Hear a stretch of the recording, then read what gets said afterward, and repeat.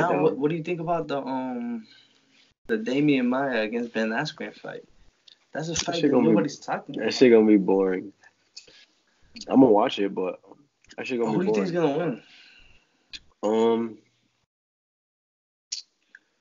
I haven't really thought about it too much, but I really thought about it too much because I'm not really that interested in it. Like, I don't know. I forgot dog, him. this nigga, Like, this dude Masvidal shut Ben Askren's whole hype train the fuck down, bro. But if I had to choose a dude, I'm gonna lean a little bit more towards the jujitsu side always. So oh, I'm of gonna go with course. Maya, just because Ben Askren likes to hold people. That's all he does. He just likes to hold you in a, like one spot. You gonna hold Maya down like that? He's gonna settle into a position and then just find a way to grab a limb. That's what I feel like.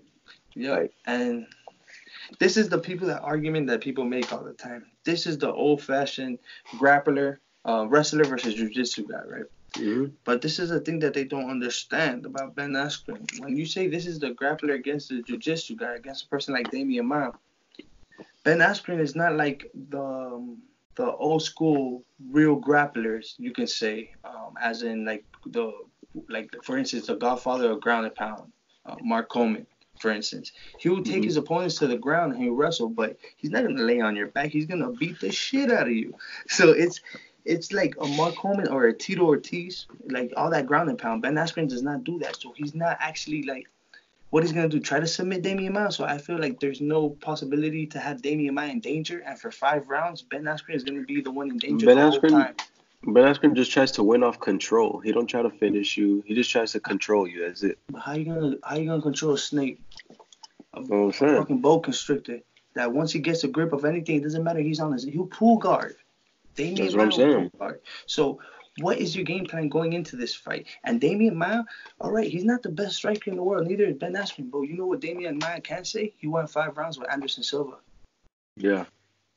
Anderson Silva beat him and whooped him. He tried to grapple him, but Anderson Silva even respected that ground. So I don't, and he actually survived the 5 rounds with Anderson Silva, which is it's hard to say that. And He Ben beat Askren, Masvidal too. hmm? He beat Masvidal too. Oh yeah, he beat Masvidal. Yeah, by decision. And we But seen what Masvidal and was we calm, and we seen what and it Masvidal was did to three fucking rounds. Ben Yeah, Askren. but that's the other thing I felt also. I felt like, and I always If it said, was longer, hmm?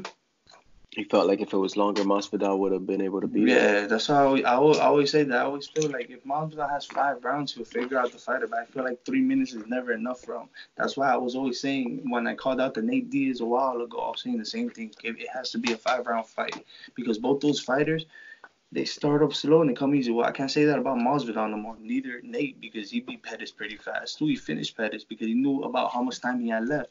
So that fight's gonna be interesting to see how that plays out. Yeah, I mean, what is that shit on? It's just on a fight night. That Maya and Askren. Yeah, I don't really I'm give a gonna fuck watch it. about that fight. I'm gonna watch it for sure, but I'm gonna watch it. It's a grappling match, and especially like you're putting two phenomenal grapplers, and I it's feel just like it dope has, because you're putting two dudes that are really good at what they do. You feel me? which both Like, are coincidentally grappling, yeah, but at the same time we've seen this time again. Sometimes they cancel each other out, but I feel like if it goes to that aspect that they cancel each other out, Damian Maia has the upper hand. with striking, you're saying? Yeah, because remember Damian Maia has more of a chin. Think about it, Damian Maia will fought a couple people, bro. And like I say, he has a chin. Like Anderson Silva is the most biggest opponent I think thus far hmm that he faced. And look at Tyrone Woodley too. That's what I was gonna say. Yeah. I mean Tyrone Woodley. I say Tyrone, my bad. I'll go for Maya just because he's fought better dudes.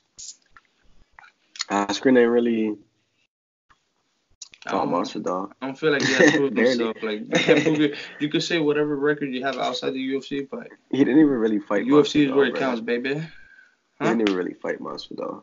Uh, He just took a knee yeah. to the grill and went to sleep. That sucks. Yeah, that's Bro, imagine if he gets caught like that again. that Imagine by if who Maya Damian Maia. imagine if Maya just comes out, "Rah, bah!" Or like, remember when Doom came out to Travis Brown with that fucking Liu John Kang kick? Cole, Like, that damn bah! kick, that Liu Kang shit. Bro, imagine if he tries to do some shit like that. It's gonna be so Right. raw. If you like these breakdowns, make sure you look at the other videos that I have and subscribe now to our MMA 420 YouTube channel, now on Instagram at _MMA 420 _. And can't forget, opinions always up for discussion, so don't talk shit.